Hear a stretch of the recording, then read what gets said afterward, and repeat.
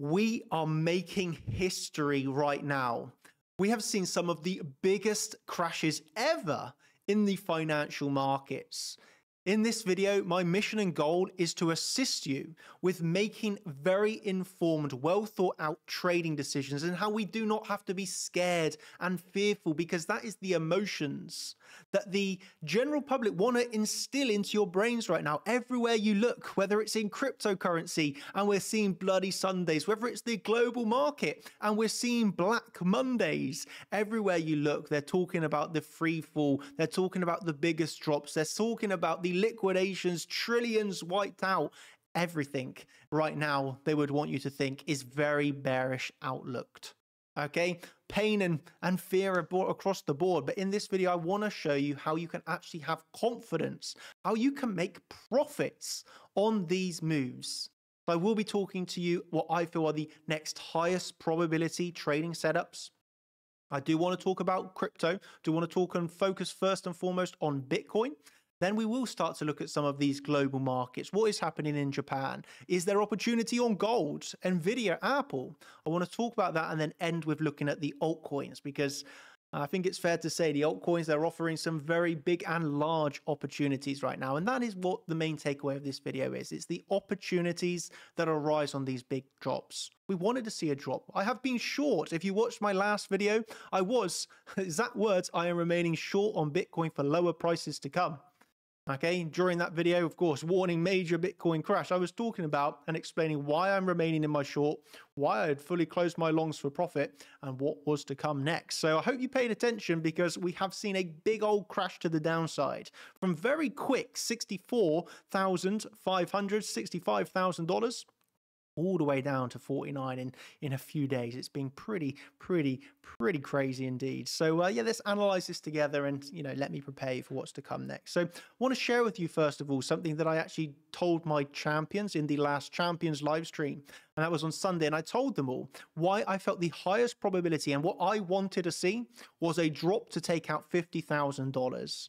Actually, I want to show you very closely this prediction, because you can see what I was looking for it to bottom out at 49,162 on this daily level, daily naked point of control, for the reversal bounce to the upsides. This is what I felt was the highest probability, and it's what I felt was the best and most preferred trade setup for myself. Okay. So I was looking for that drop, and I not only warned the champions, of course, in the members live stream, but also over here on Twitter for free. I was explaining why, after I had just finished that stream, I was coming over and telling you, I want to see lower prices to come. I'm expecting this to be the next outcome, a big move to the downside. Okay, we'd been recognizing this weakness, right? Following the trend, trading with the waves. That's why I fully closed that long at $65,000 for profit. And it's why I started to enter my short trades on Bitcoin. Why? Because I was following the waves. There's a lot of people that can get confused by this. A lot of people that are angered by even shorting the market. But we are traders. We are here to extract profits and trade with the probabilities. Those probabilities can change from one day to the next. It all depends on the data and the analysis that we have, which of course updates every single day. So I started to recognize that weakness. I took the shorts, and then, yeah, the biggest prediction, of course, there shared with the champions for the exact low currently of the move. You can see there, 49,162, the daily naked point of control, the daily 49,700. That one for me was the big target. You can actually see here on a lower term time frame how we hit, first of all, with a wick, perfect visual reaction off of 49,162 over an 8% bounce to the upside, before coming back down for the retest, holding the higher low, retesting that daily level, and getting this big pump of over 10%. So you can see each step of the way there, making our way down through supports, breaching and following the trend, which was simply lower highs and lower lows, lower high, lower low, lower high, lower low off of our big support zone. And now we have not made a new high, but we did get a 15% bounce to the upside. So lovely profits to be had there.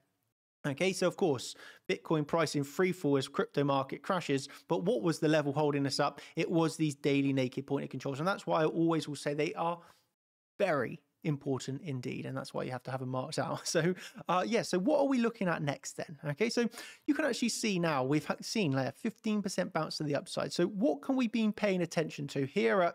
Currently in the UK, it is Yes, well, there we go. Yeah, it is 2 o'clock in the UK. So in 25 minutes, we will see the US stock market open. So this, of course, has also been in free fall along with Bitcoin. This is why I say the correlation is always very important to pay attention to. So you can see NVIDIA, Apple, some of the biggest drops of the past few days. And that does have an effect on Bitcoin.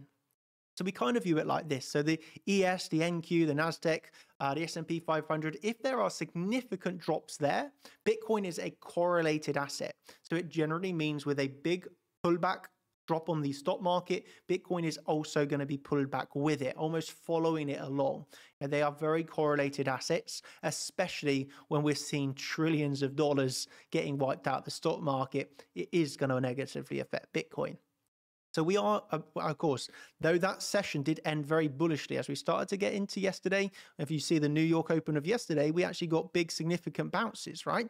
Only though to top out early morning today at the old weekly, that weekly flipping from support now into resistance.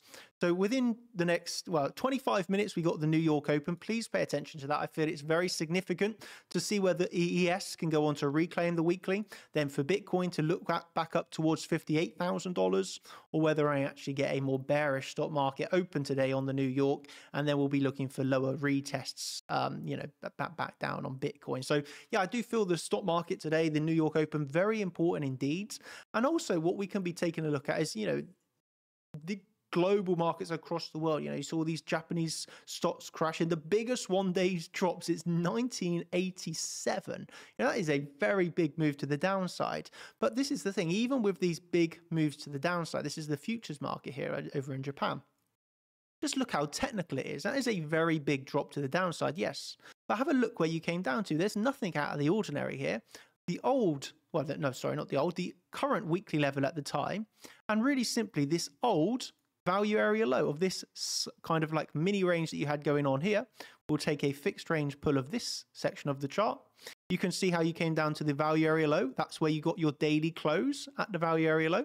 You bottomed out at the weekly, and really simply the lows that were formed within that range. So in my opinion, that's a very technical level of support that was found. Okay, so just analyzing, again, I do not actually trade these Japanese stocks, but I can take a look at them and recognize, okay, we are at a significant support zone. So this is where, of course, opportunity arises, right? We saw a 15% bounce to the upside, but we have still not seen any significant trend change. But at least we can recognize, well, even over at Japan, we came down to, pretty critical support, because if you do not bounce there, you're easily coming back down to around 25,000 next. So of course, this support at 30,000, very key indeed. It's the same on Bitcoin, really, right? So we analyze those together and we say to ourselves, well, 50,000, that's where we were calling for that all-important support. Well, if you lose that, it's easy to wipe off another $10,000 from the price. So when price comes down to these massive important support levels, you do expect bounces. But have a guess, when you come down to those really important support levels, most people are scared. They are fearful. They're seeing, well, where is this going to end? They're not going to be looking for the longs. They're actually shorting at the lows in massive fear. Okay, that is not what we want to do. We want to look for the longs on these big drops. Okay, be careful, use risk management. Okay, but if you get nice entry triggers, I mean, you couldn't have seen a better one on Bitcoin. This is very, very nice entry triggers. The aggressive long, the retest. This is a conservative, aggressive. You had every opportunity to take the long down there, right? And well, now you have to have a little bit of patience again. Now we're looking at another 20 minutes for the US Open. Let's see how that Open goes next. But yeah, the Japanese stocks, of course, pulling back. But when I start to look at things such as gold, okay, so gold, you look in here, you're seeing it looks as if it looks all very bearish, right? The same on Apple and NVIDIA. But I do look at, when I look at those charts, I see gold. Well, look at this. Overall, one of the biggest, strongest uptrends that we're in. Really simply, when we start to pull this as the current range that we're trading within, all we've done is backtest the value area high. There is nothing bearish on that chart. Gold looking extremely bullish. It's the same really for me when I come over and I look at NVIDIA. As you all know, I've been long on NVIDIA since $3. This is a coin that I know very well indeed. Really simply coming back and out back testing $100. Overall, I still think this is in a strong uptrend. Overall, this is still, for me, buying opportunities, whether it's Apple, whether it's NVIDIA, whether it's gold. These are very strong uptrends. Can uptrends change? And can they turn into downtrends? The answer is yes. But we as traders, do not need to know when. All we need to know is the probabilities of a bounce. You know, you see stocks, crypto, the like fall down to important support levels, you look for the long. Why? Because you can make profits from here to here. If price is then to fall down, you have guaranteed yourself some profits. Why? Because you take profits. So it's the same on NVIDIA, long from $100, if that pulls up to even $110 before heading back down to 90, you can take profits on that move and you can then look for the next best trade. Okay, so that's kind of my thought process on these bigger stocks, you know, such as gold, such as NVIDIA, such as Apple. They are buying opportunities. And again, of course, not financial advice, but those are what I view as long-term sort of nice swing trades. You know, you can buy into these things, look back in a few years and, you know, they're probably going to be in profits. But that's kind of the way that I approach more of these stocks. Of course, when we start to move over now to the altcoins, Bitcoin, this is where you got to be in and out very quickly indeed, because these things are moving insanely fast. I mean, for example, let's just take Pepe. Okay, big move to the downside. We're talking about in the space of 24 hours, 31% drop. And then in the space of another 24 hours, a 38% rise, you know, nearly 40%. So this is where you've got to be in and out quickly. I would not get greedy on these stocks. There are opportunities and there are profits to be had. But please do not fall into the trap of using high leverage, like I was saying over here, right? This is your daily reminder. Do not use high leverage. Do not go all in. Do not get ahead of yourself. If you got some profits, lock in a take profit one. Okay, look for either a compound after that or look to move up your stop into profit and protect yourself.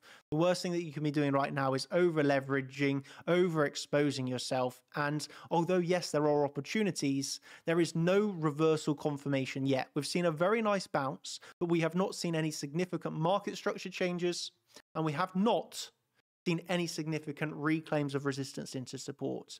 So unless we can get back into the range value area low on Bitcoin, unless on all of these markets, really, we can start to get some significant market structure changes, which means taking out the last significant lower high, this is still, at the end of the day, potentially working on, once again, another lower high within the downtrend.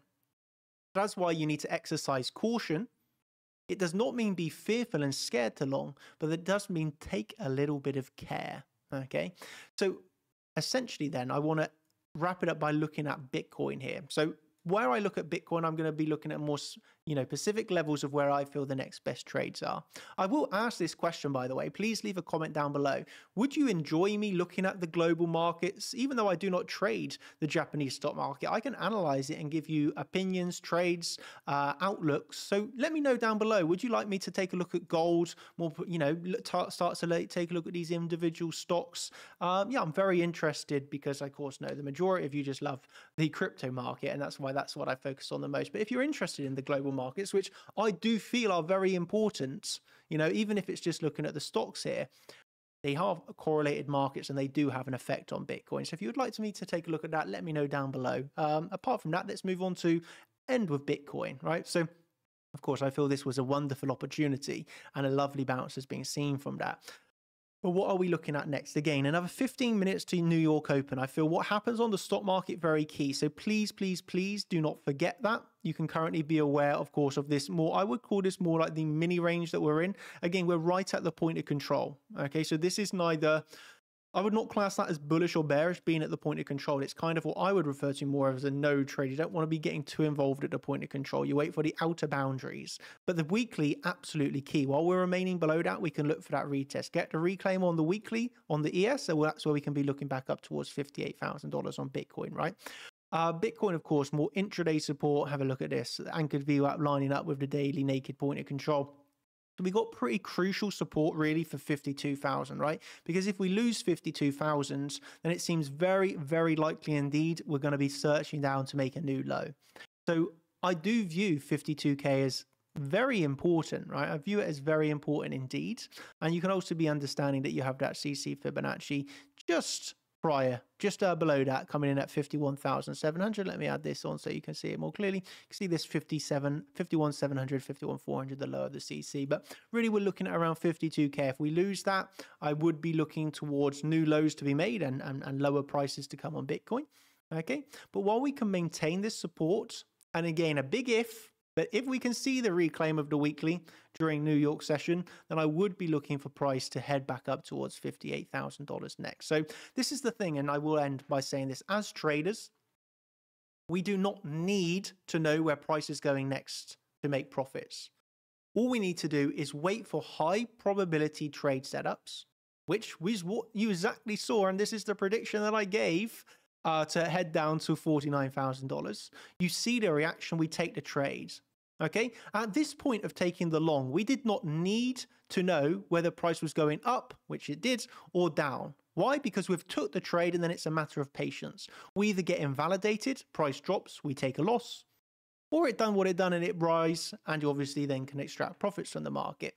But you do not need to know what happens next to make profits. You just need to have a good trade setup with high probabilities, enter that trade, lock in a take profit one, move your stop loss up, and then you look for the next trade. So yeah, of course, predictions and probabilities are involved within this, but you can be wrong on your overall bias and trade. But as long as you get that take profit one locked in, you move that stop loss up, you can be technically wrong on the trades and still make profits. Okay.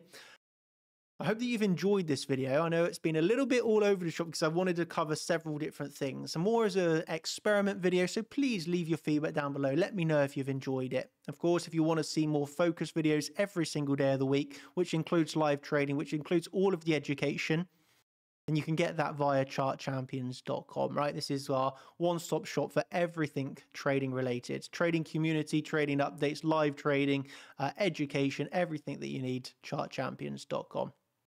Hope you've enjoyed. Thank you ever so much. And yeah, 15 minutes New York Open. I'm looking forward to it. If you want to know how I'm trading it in real time, chartchampions.com, where I will give updates in the Discord. Cheers, everybody. Thank you. It's me signing out. Goodbye.